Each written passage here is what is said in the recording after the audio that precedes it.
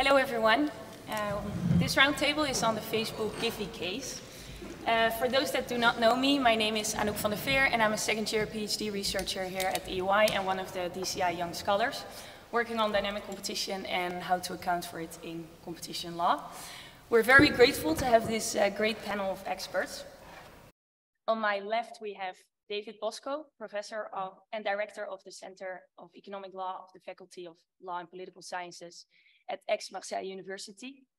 We have Mike Walker, Chief Economic Advisor at the Competition and Markets Authority, Professor at King's College and Visiting Professor at the College of Europe. And on my right, we have David Foster, who will we call Dave now, as we have two Davids, who is the Director of Competition Practices at Frontier Economics. Over to you. All right. So we're going to try our best to make the panel as interactive as possible, which means that you're going to have to express some opinions and vote. So the structure of the panel, maybe I would start there. We will discuss three different topics. The first one is the actual case, right? So what is the case, the Facebook Giphy case, in case it did not follow? What's the analysis? That will be step one. Step two, we will be discussing the dynamic issues that we see coming out of the case, right? So we try to take a step back and also put this case into perspective with other cases that may be of interest when you want to study dynamic competition. Step three, we will take two step backs and study which would be the implications of all of those cases and what is the framework that we can put so to make it very practical and workable for the agencies. Now, we do have three votes, one per step, and I will actually start there. And this will inform what you think, and probably the members of the panel may react. So for you to vote, it's very easy. You have two options. Option number one, yes, it works. Actually, let me use this one. You can take a picture of the QR code, and it will get you straight to the vote. Or you go to slido.com, and on the front page, they will be asking you for a code. The code is DCI. If you do that, you will get immediately to vote number one. The first question is the following. What you would have ordered, or would you have ordered Meta to sell Giphy, like indeed the CMA did quite recently, right? And you can answer only yes or no to this question.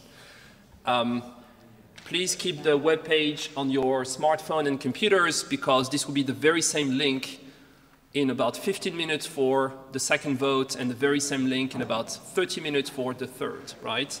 I will come back to the results, give you a few minutes so you have the time to think about it very carefully. In the meantime, we'll introduce the very first subject of this panel, and I'll give you back the floor, Anouk. Yes, so let's start with the case itself to make sure that we're all on the same page. Mike, would you like to guide us through the facts of the case? And let's try to keep it short, 3 minutes. Sure, okay, 3 minutes. Oh, wow, I thought it's 5. Look, so, I mean, this is a little bit parochial in one sense, be talking about a specific case done by a specific competition authority, but I think it is a nice example of or vehicle to talk about some of the important issues. I got the very strong impression yesterday and also this morning that there's a lot of people who think competition authorities don't care about innovation, don't think innovation is important, don't understand about the capabilities approach, and that's so far wrong. However, we do need help in being able to use the learnings from the academic literature into cases in relatively short time in a coherent way. Okay, so I'm obviously speaking in my own capacity, not on behalf of the CMA. I'm not going to say anything remotely controversial, so that's not an issue. Okay, very quickly, facts of the case. So Facebook, probably heard of it, social media company, but obviously basically an advertising company. Very strong position in display advertising, so that's basically all non-search advertising. In the UK, about 50% by revenue. Google, the only other significant competitor. Facebook wants to buy Giphy. What does Giphy do? Giphy produces GIFs, which are these sort of short, soundless looping videos that you can add to your messages. And they also produce stickers, which are sort of transparent. So Facebook wants to buy Giphy. Giphy is a business model, was that it was going to try and turn GIFs into advertising revenue by allowing brands to effectively align themselves to particular GIFs that they would then pay to have in the Giphy search engine when you're looking for GIFs. So that's called paid alignment. They'd rolled it out in the US, semi-successful. However, the internal docs were clear. They thought it would be successful.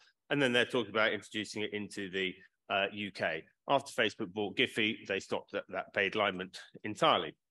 Okay, what was our concerns? Well, in one sense, it's pretty standard concern. Well, actually, step back.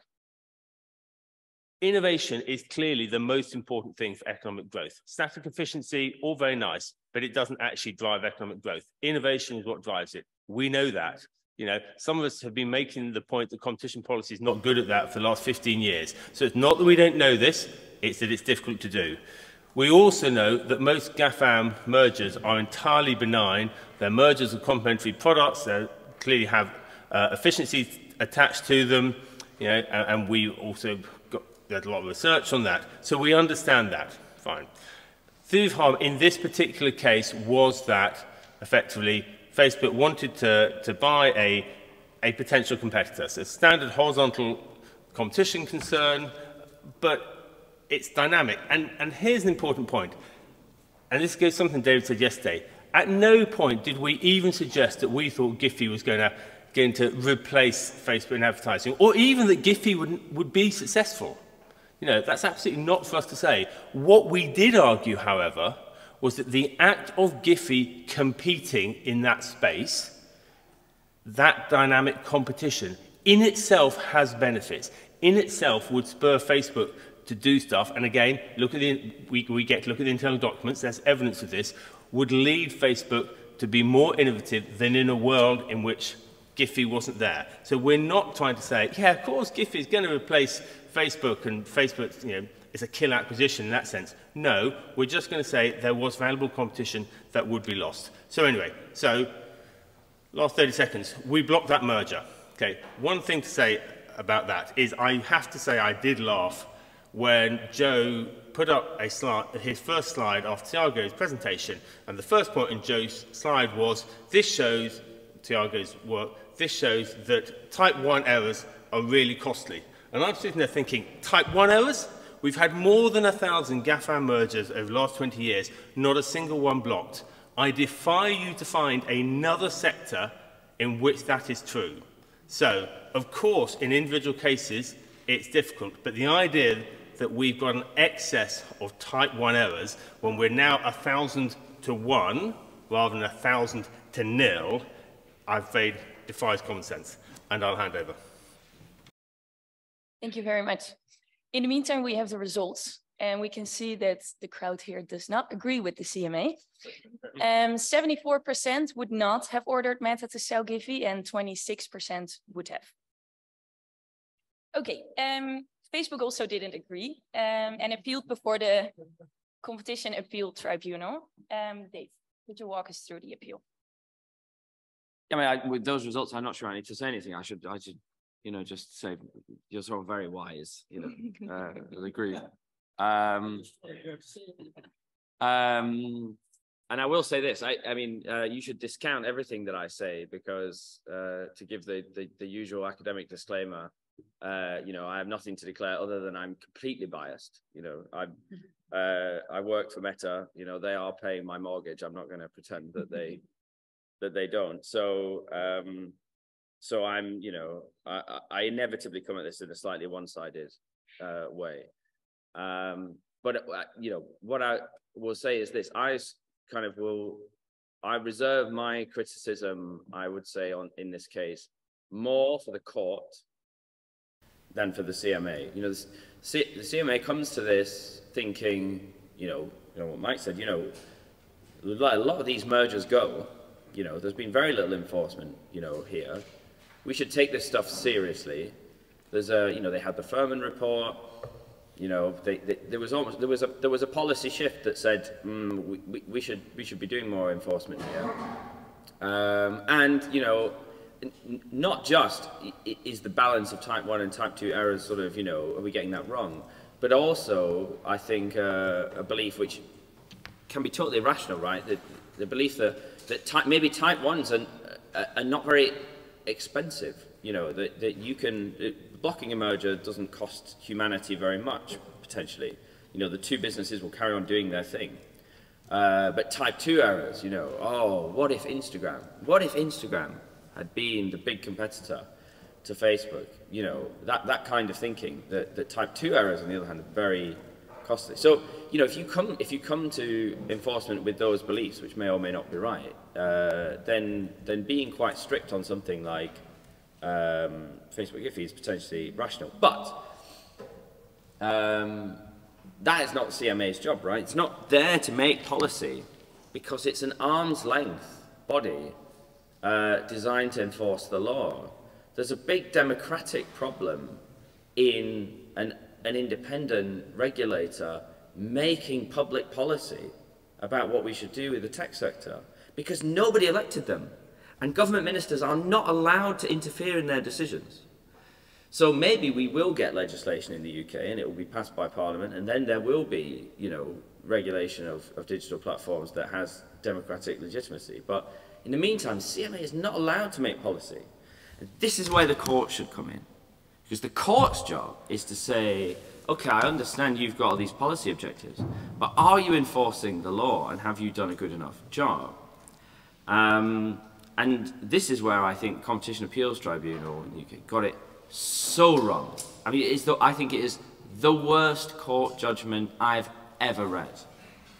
And in some senses, that's, you know, not that it's easy because most court judgments you read, you think this is fantastic. What clear-eyed, logical people.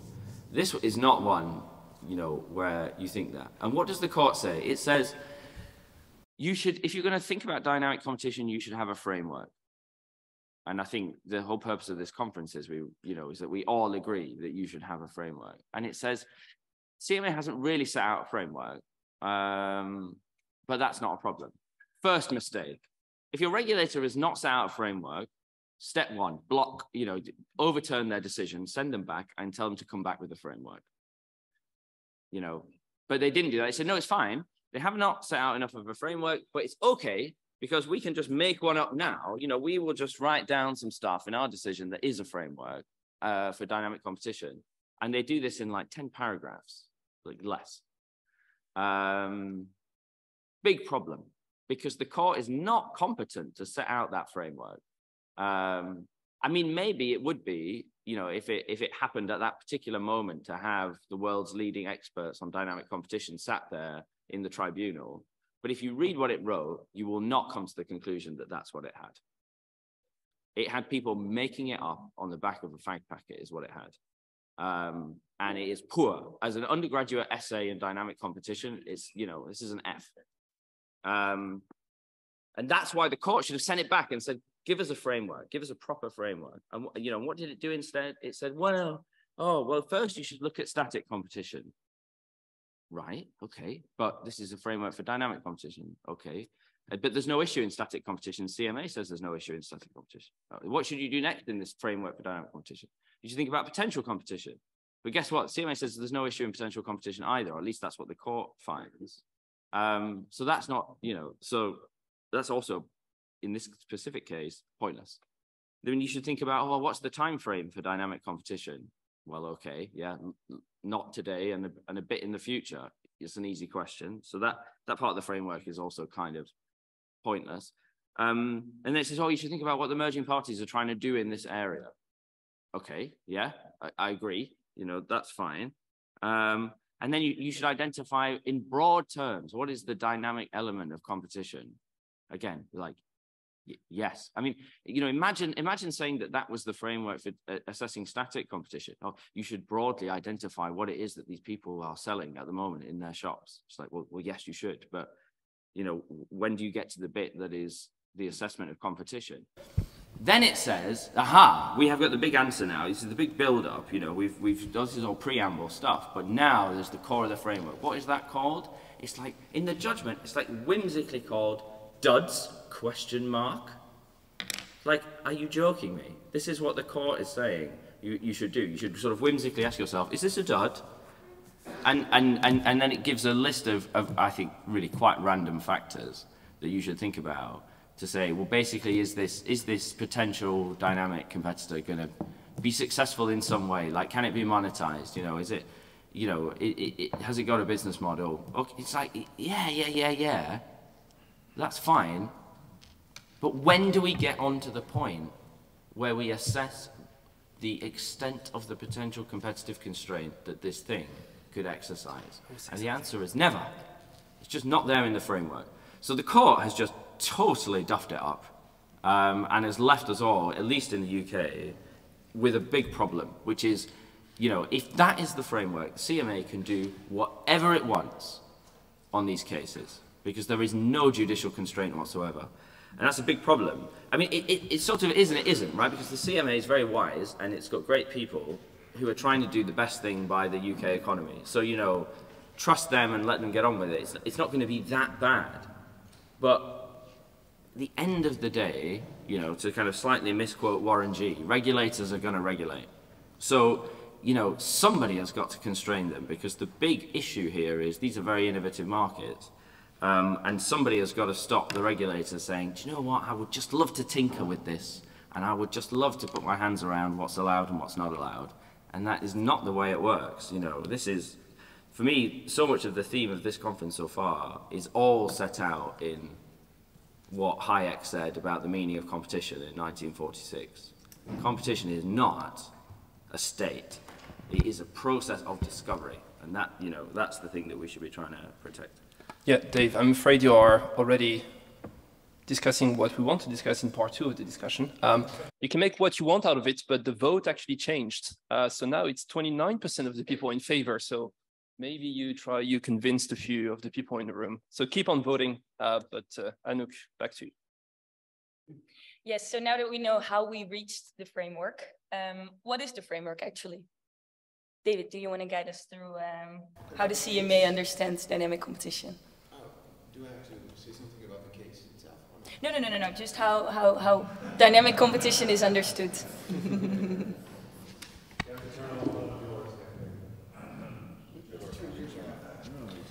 Okay, so I'm a law professor. I'm not an economist or enforcer, and I would try to take the dynamic competition seriously with all my heart, but also I have simple questions. I understand that we need to adapt our competitive analysis in the presence of evolving markets, and I value this initiative to understand the dynamics of the market. So you're asking me about the how does one analyze the limitation of dynamic competitors' competitive capabilities in Europe. And in antitrust matters in Europe, and in the interest of time, I will focus on maybe only one example that seems to me to be the most topical of the issue with the treatment of agreements by which a company pays to limit the competitive capacities of a competitor. So we have here, even if it's quite hard to draw a line between potential and dynamic competition, and that's part of the discussion in the CMA decision. We only have material on potential competition in Europe, and we have this long recognized principle under EU law that we have focus on conduct on the market of an actual or potential competitor. That's the Schuker unit case. And I have in mind two cases concerning pay for delay agreements. That's the generic case and the Lugenbeck case, the first one in 2020, the second one in 2021. And both involved these reverse payment settlement, include transfer of value by originator drug companies to prospective generic entrants. So the question here was, can agreements between undertakings who have never competed in the same relevant market be classified as restriction of potential competition in breach of Article 101? And the case law is interesting for our today's discussion because the standard here is that potential competitors must have real and concrete possibilities to enter the market and compete with the undertaking established in that market. So talking about mergers now that involve dynamic competitors, this part of the test, real and concrete possibilities, seems to be relevant as well. But my question is, can we do it without a serious assessment of potential competitors' capabilities? So this discussion we had about capability seems to me key in that kind of discussion. Another important criteria here is the inherent ability to enter for the potential competitor. And once again, it's about capabilities. The firm intention to enter, that's the third one. The time frame of entry.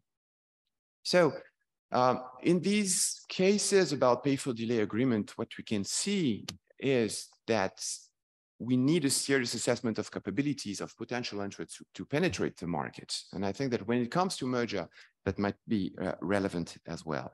I just have a second short comment. Am I good with the timeline? Yeah. You have 1 minute. 1 minute, well, yeah. Okay, I'll try to. The second comment would be, would we have the same case in Europe, the same case than the CMA case about Facebook and Giphy? I'm not sure of that. We do not really have material on dynamic competition. We only have something in the merger guidelines, but we are currently branding new tools in order to catch killer acquisitions. There are at least two tools we might use. The first one is a new interpretation of the merger regulation regime, aiming at catching that kind of mergers. And the second one is the application of Article 102 on abuses of dominant position. And in these two bodies of rules, the standard is the same. The standard is to analyze the existence of a substantial impediment to competition. And once again, I believe that in order to interpret this standard of substantial impeding of competition, an assessment, a serious assessment of capabilities of potential entrants is key. Otherwise, what are we going to talk about, given the competitors are not present in the market? Thanks a lot. That's a perfect segue to part 2 of the discussion. So what we want to do now is to leave the Facebook Giphy and try to see if that case can actually teach us something when it comes to dynamic competition. Comes the time for vote number 2. So again, I'll put the QR code on the screen. If you have it on your cell phone, you could just refresh the page. And the question now is, which cases, it's more tricky, which cases are most useful for studying dynamic competition? So feel free to enter the name of a few cases, and we'll see if you mention the ones that the panel will mention in a few minutes. And in the meantime, that brings me to you, back to you, Mike. So the question is, what issues regarding dynamic competition you think arise from the Facebook Giphy case that will inform your work at the CMA in the coming month and the coming years? Sorry. Okay. So I think the general point I want to make here is that the issue here is all about decision-making under uncertainty. And how do we best do that? So we know that GAFAM produce fantastic products. We all use them, and we know that dynamic competition is the most important aspect of the economy in terms of getting us sustainable long-run growth. But we also know, in fact, Bowman said it yesterday, that firms who have very significant rents, you can categorise those in 3 ways: Schumpeterian, Ricardian, and maybe monopoly. And the same firm may have a mixture of those, and it may have a mixture of those that varies over time. And so we're already operating under some sort of level of uncertainty there. Then as competition authority, we have a balance of probability standards. So we are told, right, here's a merger. Are you more than 50% sure that that merger is going to lead to harm to competition, in which case you have to block it or remedy it, or not. Now, historically, competition authorities have treated uncertainty really, really badly. They've said, oh gosh, this is uncertain, oh, I don't know, fine, do your merger. As if that's avoiding making a decision. Okay, and if we want to see an example of where that was bad, just think of Google DoubleClick. You know, that's a truly terrible merger, and we're really suffering the pain from that 15 years later through, you know, the ad tech stack and what a mess that is. Okay, so in an uncertain world, you can't just say, no, we're going to abdicate our responsibility and not make a decision. We still have to make a decision. So we have to do that under uncertainty, with time constraints, with the best tools available. And that's where merely knowing that dynamic competition innovation is really important, or merely knowing, as we do, you need to think about capabilities, is a starting point, but it's only a starting point. You know, and one of the things I think David said yesterday is actually, look, economics has failed in this area, you know. And I agree, and I've been saying this for longer than I've had this current job, which is 10 years, which is, as an economics profession, we have failed to provide regulators with a good framework for thinking about innovation concerns, okay? So this sort of initiative we're talking about here is fantastic if we're going to get those tools, but you really do have to help us, because it's not that we're blind and obtuse, it's that we are doing a, okay, self-serving here, a difficult job under significant constraints, and we need help. Okay, I think I'm going to say one more thing, if that's okay. So one more thing is, in a world of uncertainty, you don't know what's going to happen, incentives are really important. You know, understanding the firm's incentives and therefore understanding what their business model is, you know, how that's going to impact on their behaviour. Again, I think that's something competition authorities have historically been a bit poor at doing. I don't want to go at lawyers, but I think lawyers have been a bit poor understanding. Incentives are evidence. If you understand incentives of the firms, that tells you something important about how you think they might operate. You know, and again, that's something we're really trying to bring to the fore in the CMA, and I think the Facebook Giphy decision does that. But again, it's difficult. I'll stop there. Thanks a lot. Before I give you the floor, Dave, I just want to mention, so the results of the vote are very instructive, and as you mentioned indeed, Fred, yesterday, I think we have now enough case law for the lawyers also to be part of the discussion. Most of you, and I've made it so that you can see the results of the vote, will mention Doe Dupont, which is not too surprising, I suppose, and some others will mention the Microsoft case, and there are also references to OpenAI, right? So more looking at the outside the agencies. What I see in the case law is that there are three ways by which the court will mention innovation and consider innovation. They are not doing it when it comes to market definition, at least not the EU court, but they are sometimes doing it when it comes to market power, right? That is one, which is not something that those cases will discuss. Second, they may do it when it comes to harm to innovation. This is what most of those cases will do here, and most of what you will indeed have in mind, apparently. And the third might be to justify a practice or justify a merger, right? So loss of efficiency, but good for innovation. Therefore, I will actually give you a free pass. And we have very few cases doing this. So the question back to you, Dave, is pretty much the same. What do you think we can learn from that Facebook Giphy case, and how do you see the framework evolving in the coming month? I mean,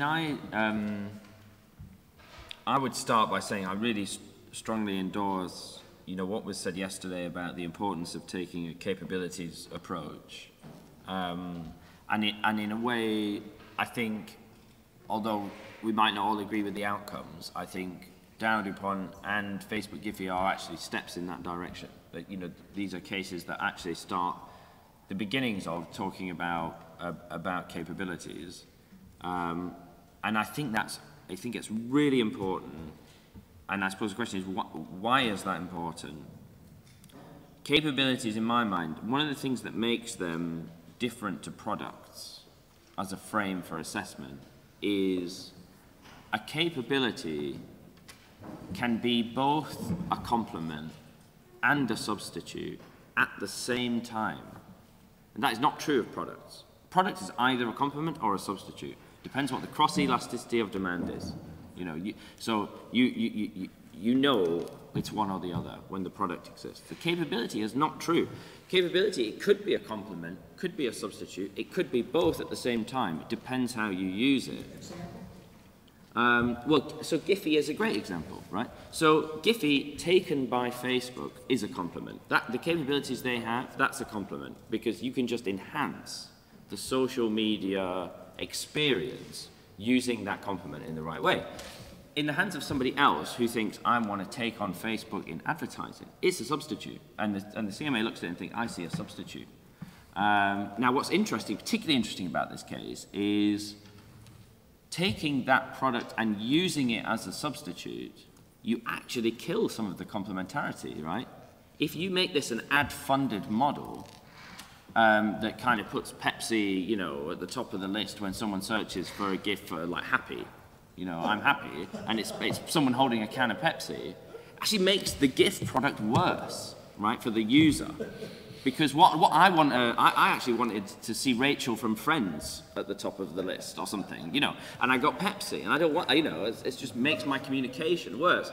And it's sort of, yeah, it's frivolous in a way, but also, this is how humans are now talking to each other. This is like fundamental to our existence, that we communicate emotions like through these things, and that's like it's really important. Like, you know, if I think about like my parents' generation, where the solution was we just do not communicate about emotions at all. So, you know, so there's a genuine trade-off, and I think that is the space where this has got to go. It's why the capabilities approach helps so much. Is forget. I totally agree with this idea of putting the idea of efficiencies in the bin. You know, that has so failed. You know, where is the case that's ever been cleared on efficiencies? It does not exist. You know, it's a kind of regulatory joke, right? Get rid of that idea of ex post assessment efficiencies. You've got to bring it right into the core of the analysis. These capabilities, you've got to sit there and say, what are the complementarities? What are the potentials for substitution? Which world do I want, and which world is going to be better for humanity in a way, and for consumers, and make that trade-off in the core of the analysis of, is this a competition problem, not as an afterthought for efficiencies. That's where I think it should go. You do that assessment, and then I think you need to do an assessment of scarcity as well. You know, how scarce are these capabilities really, and you know. Again, taking it back to this case, a GIF. What is a GIF? It's like a little animation, you know. Who's got the capabilities to do that? Well, I can tell you one person. That is my, like, 13-year-old daughter. She can do it. She makes them all the time. So, you know, there's a bit of that as well that needs to be sort of brought into the assessment. But I think, yeah, capabilities is absolutely the way to go. Thanks a lot. We actually, when we prepared the panel, discussed whether using GIF was a thing for old people and whether or not the teenagers were still doing it. But we may have some question related to that later on. There is one answer I need to highlight. Someone answered just a dot. Another person said known, right? Another answer, which I think is good, is the Microsoft, that I enjoyed, is Microsoft GitHub. When it comes to innovation, you really have to, in my opinion, make a distinction between you need access to some infrastructures or assets or skills in order to be able to innovate. The other one is you need access to certain channels so that you can actually spread the message, right? So it's more about the adoption than the technique itself. And the Microsoft GitHub may be on the first category, so very interesting case. Now it's time for part 3 of the discussion. So we take 2 step backs and actually try to put some proposals on the table to make the framework workable for the agencies. So that leads me to the third question that I want to ask you. Where do you think dynamic competition has greater chances of integrating the agency's framework? So do you see agencies, and also based on the discussion, putting innovation first or considering dynamic capabilities when it comes to merger control, maybe Article 102 or Sherman Act Section 2 or collusion, whatever you think. So you can hear votes, and also you have an option to vote for the policy making. We give you some time, disclose the results in just a minute, but in the meantime, I give the floor back to Anouk. Sorry. Yeah, so we have one final question before we go to the more fun questions. Do you have any ideas on how to improve the framework, so how to make it more workable? And we can start with David. Well, how to make the framework workable. I don't want to spoil the party, but I have serious concerns about the way we are implementing these new theories. Talking about the Facebook and Giphy case, especially, I'm convinced that assessment of capabilities of dynamic innovators might be a very good thing. But I wonder whether there is not a misunderstanding about this theory of dynamic competition. I thought it was a way to mitigate the intervention of regulators on the market. And now I discover that it's something else in order to justify an intervention in cases where weak competitors might somehow compete with incumbent and dominant players. And to me, it's the case in the Facebook and Giphy case. Well, we are talking about a developer of an application showing short videos with people doing funny faces. Is it innovation? We had this discussion about the notion of innovation yesterday. I don't know what innovation is, a mystery, but I don't know what an innovation is, but I know what it's not. And GIFs are not innovation. And talking about competitive constraints, that's something Mike said, but I don't see Giphy as a serious competitor for Facebook. So, and I don't want to be too provocative, but a good way to improve the framework, to me, would be to apply dynamic competition theories to the intervention of regulators. They have to pay attention to the dynamics of a market, fast-moving markets, what is going to be the outcome of enforcement on these dynamics. And talking about the remedies as well, now we have a few years of background on the implementation of the discussion of the remedies. Is divestiture a good remedy in that kind of a market? Wouldn't be a penalty or a fine appropriate somehow, but what is the outcome of the case? They are going to divest Giphy, but who is going to buy it? So a good way to integrate the framework, in my view, wouldn't be to, of course, it's interesting to have that kind of theories in the assessment of a merger, but also it would be interesting for the regulators to pay attention to dynamics of the market when they intervene on the market. Oh, sorry. Just one thing. I don't know what Freud would say about that, but I blocked the vote, so you cannot answer, right? It's now available for you to vote. So please go ahead and we will be asking the policymakers actually what you have to say about that, because I think it says a lot. Okay, we have the same question for you, Dave. So how can we make the framework more workable? I mean, the main improvement I think I would put forward is we need to spend, you know, and it echoes what was said yesterday, we need to spend a lot more time on the supply side in these cases. And in particular, you know, I'm building a bit what Mike said, you know, incentives, you know, when that supply side analysis, like incentives matter enormously, and understanding of those incentives, so we need to get a lot better at that. And I think, you know, I would disagree a little bit, I think, with what Pierre said yesterday about entry, and being quite skeptical about the prospect for entry to deal with competition concerns in these sorts of cases. And actually that same skepticism you see in the Facebook Giphy decision from the CMA. They say entry might happen, but we don't think it would be sufficient to kind of replicate what was there from Giphy. And that is answering, in my mind, an effect question, not an incentive question. Because if the entry happens, that changes incentives. And whether it's enough or not then depends on how those kind of incentives wash through the system. And the problem is there is a presumption in the way competition policy is done that is a static presumption, which is entry, you have a merger and then there's a merger effect. And entry will never be enough to undo the merger effect, because if it did, it would put you back in the position you were before the merger.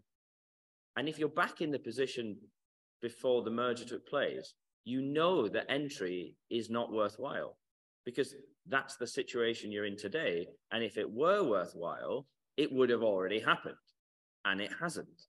So in a static world, authorities are perfectly entitled to say, no, of course entry is not going to come in and offset the merger effect, because if you bring, what I want is for you to bring me back to the state of competition that exists today, and nobody wants to enter today, you know, and if they do, they're already going to do it. So, you know, it's not an offsetting effect.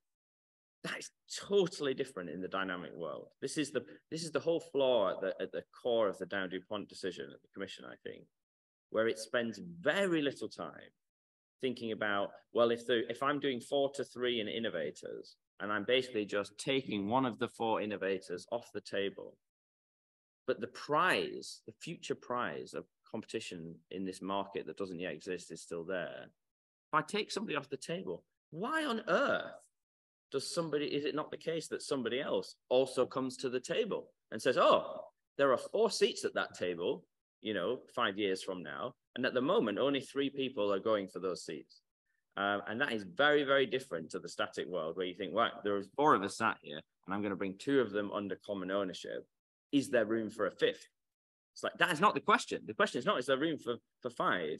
The question is there still room for 4 if you've taken one of the people off the table? And it's a fundamentally different question. And so we need to, I think, take that whole issue of the competitor reactions, which, you know, is sat there in the merger guidelines as an important consideration. We need to take that much more seriously, because right now it's sort of a footnote. And that is static thinking, you know, that competitor reactions is nothing more than a footnote. So yeah, I would say it's the big build for me. Okay, we're going to make it a bit more dynamic and not ask Mike the same question. We're going to ask you the Slido question.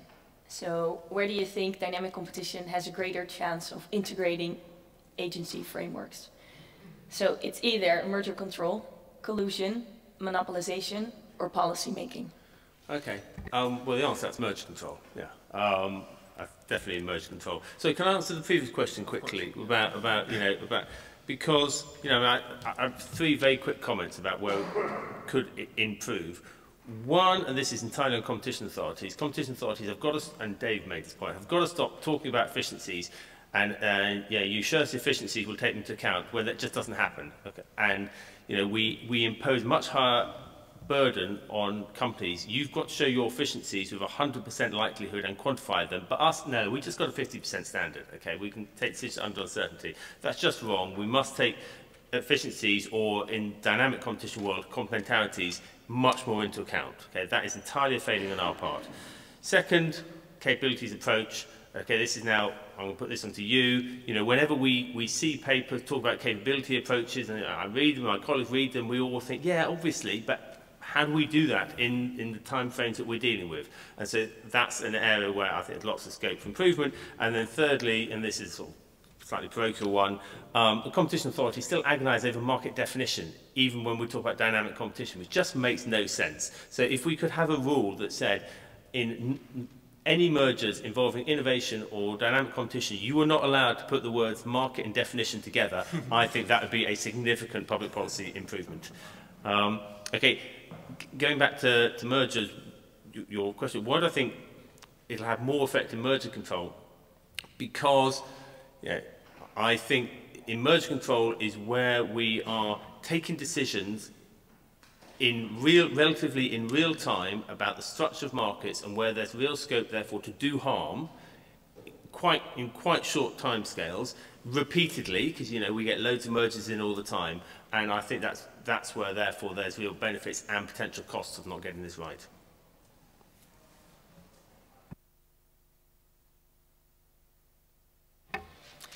Are there any questions from the room? Nicola? So I have one question for Mike, and it's about this figure that often comes out. It's about type 1 errors, like, 1,000 mergers, 0 blocks.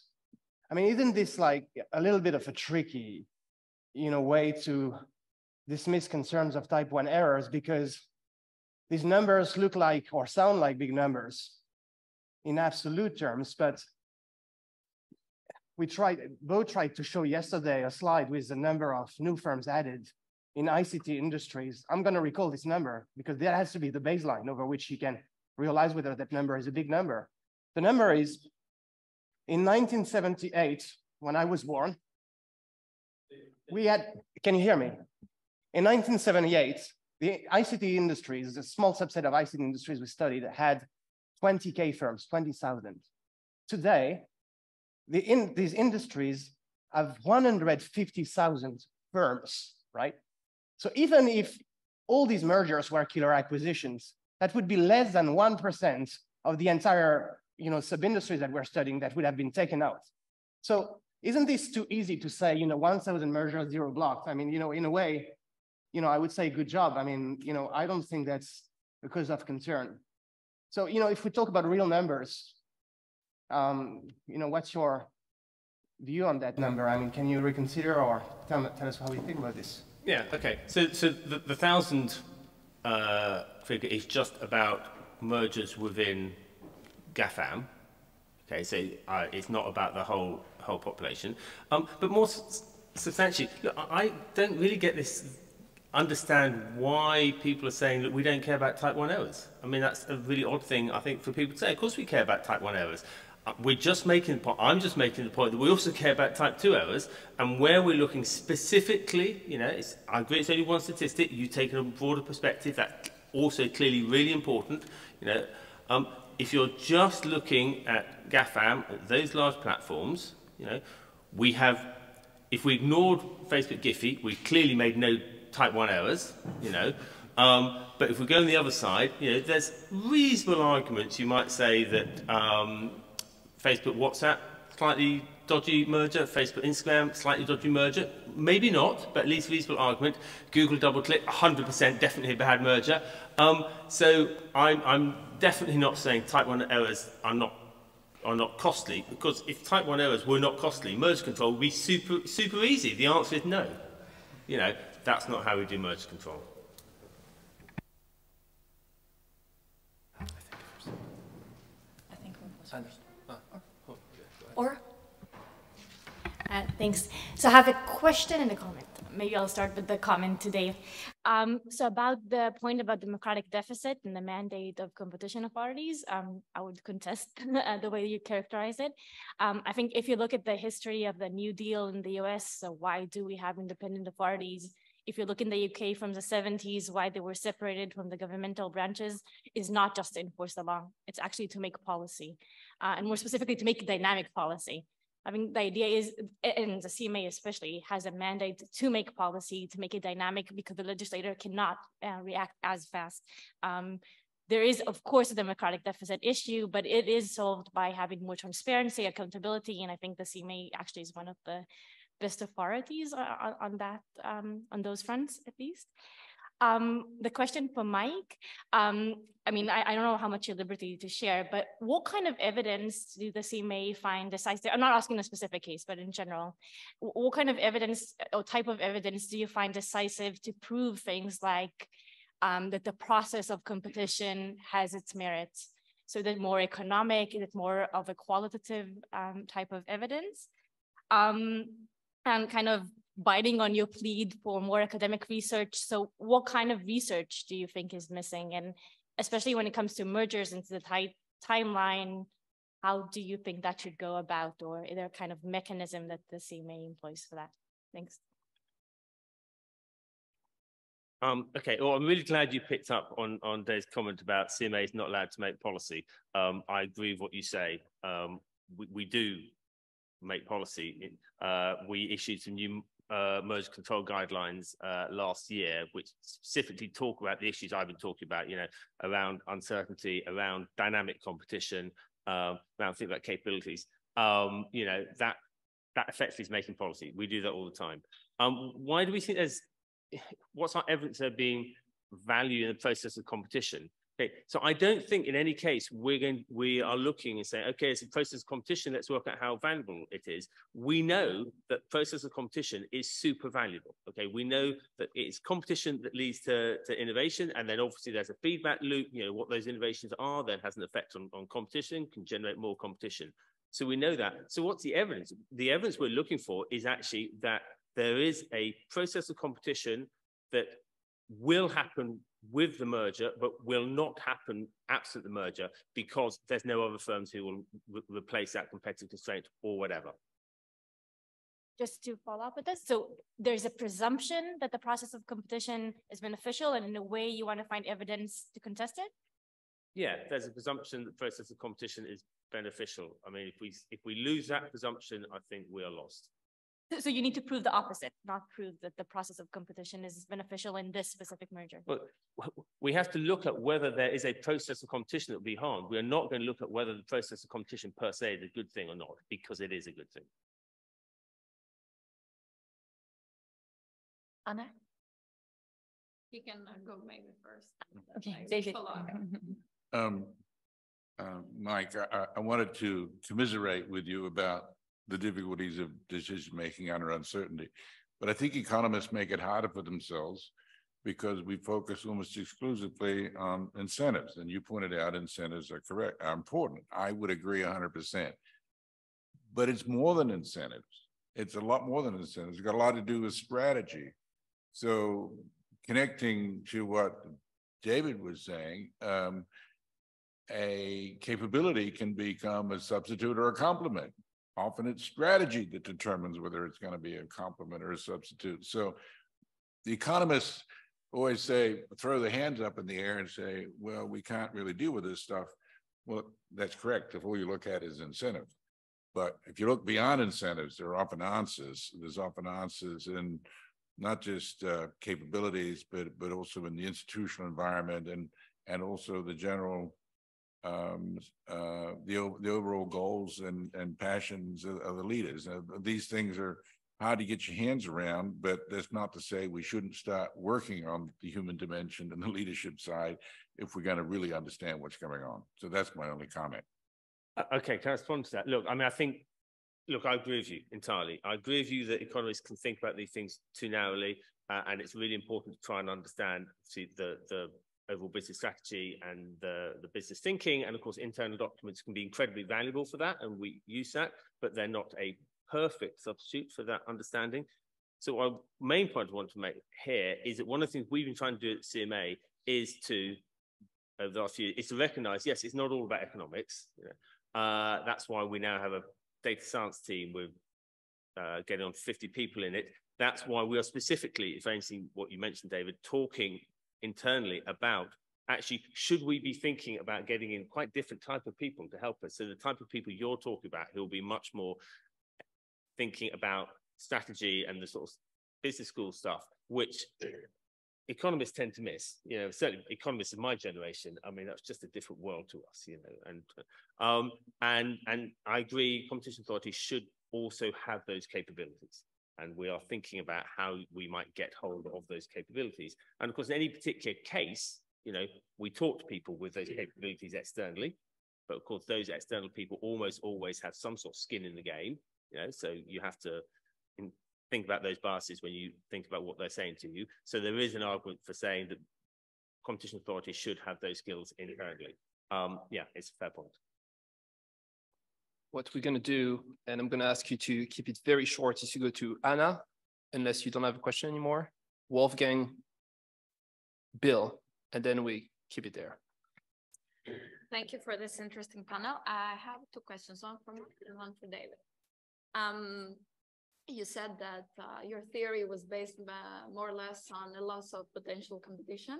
And I wanted to ask you, I mean, one could think that in any case, when you have an acquisition of, you know, a potential complementary player, that would always be a loss of some competition there. So is there a threshold? Like, we can think of this parallel story of the CK telecoms, and, you know, that maybe you need a minimum barrier or minimum loss, so to say, of competition. So that's for Mike.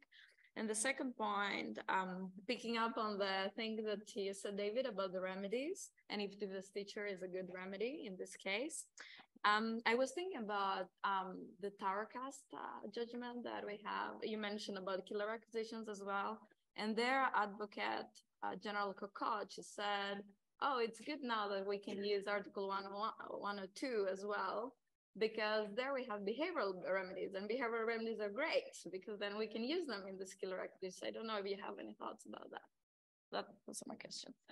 Okay, so very quickly, yes, there's a threshold. Obviously, a merger that removed competition between A and B, but there's loads of competition, static, dynamic, whatever, between A, C, D, E, F, G, etc. It's not going to be a concern because there's enough other competition. And even where there is lost competition, yes, there is a threshold, but then ask me what it is, because is there a significant lessening of competition? There's case law on it in the UK. That case law suggests it's a really low threshold, you might be concerned about. But yeah, there has to be some sort of threshold. Yeah, thank you for the question. I assume that behavioral remedies would be possible as well under merger control. But my point was really to have a in-depth analysis of the impact of the remedies. And in that case, precisely, I don't really see the point in asking Giphy to be sold to someone else. Yeah, I really would like to understand the reason why this particular remedy would be relevant. Yeah, so yeah. Mm-hmm. Wolfgang, again, please keep it dynamic. Very briefly, and an unusual question. What really are the costs of prohibiting this merger? Because I think Facebook would always be capable of doing it itself. So what does it really cost society and also Facebook that this merger has been prohibited? I'm not quite sure about this. Yeah, I think it's a great question, and I think it connects in my mind with this. I think also a really good challenge, which is don't you want your competition authority to be making policy in this space, because they're very knowledgeable and and they're great high quality people, and all of which I agree with, right? So I would come back to, in the end, what Hayek said competition is. It is the process of discovering things that you do not yet know. So you are aiming, forget equilibrium, I think, so Brian said, forget equilibrium. Forget the idea that people have information and make rational decisions. Competition is a process of discovery of the unknown, finding out the ways of giving people what they want. Who could have predicted that stupid little animations drawn mostly from kind of sitcoms and other TV shows would become the way that humans decide to communicate emotions to one another?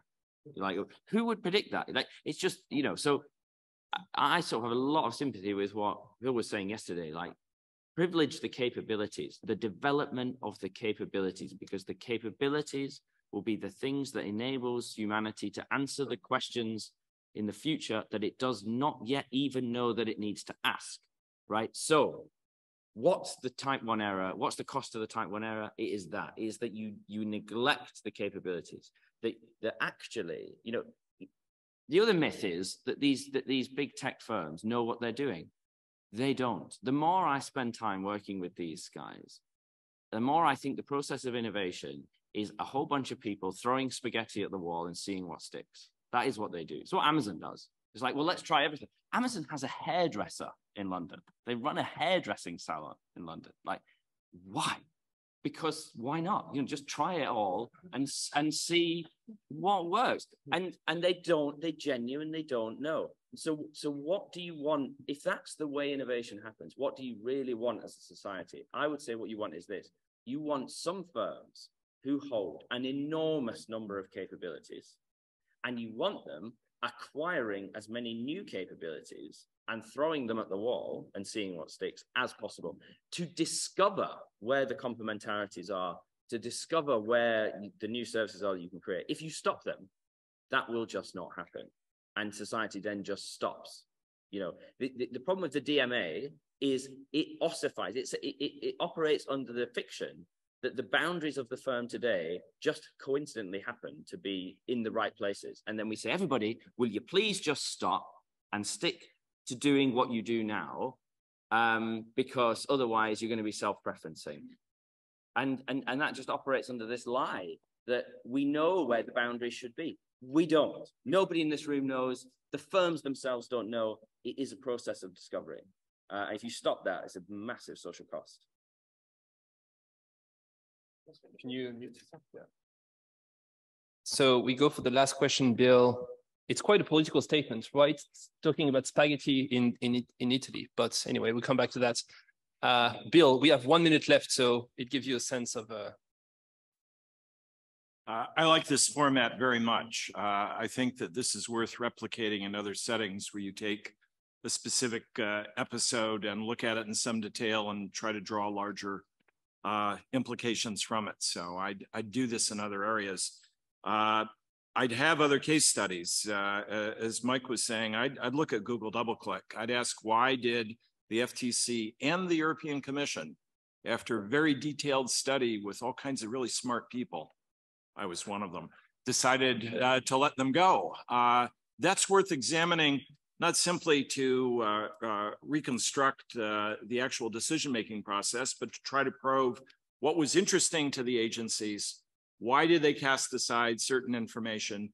The real key there, ex post, a lot of people said, yeah, that was a mistake. Ex ante, not so clear. And what would you know, what would you want to look at, taking account of some of the considerations we mentioned, do it better the next time? I think ex post reconstructions are very useful. And one other thing that Mike said that I think is part of this picture, the capabilities focus is very useful in thinking about how agencies should be constructed and how they should operate. I think Mike put his finger on it. What kind of capacity do you need inside of an agency to do this kind of work well? The data team, the science team that Mike referred to, 50 people. No other agency on the planet is even close to making that kind of investment in trying to get their arms around these kinds of issues. That's an investment that may not pay measurable results for 5 years, 10 years, 15 years, but a necessary experiment and investment if you're supposed to be doing this work. I think a useful complementary question in looking at how the analytical framework should be is, what do you need inside an agency to do it well today? What should you build for tomorrow? How should the design of the agency evolve, change? How does dynamism affect that over time so you can do these judgments well?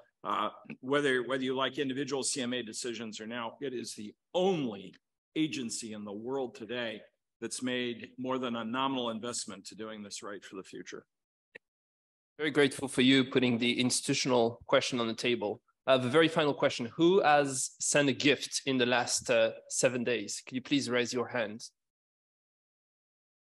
Just a couple of people.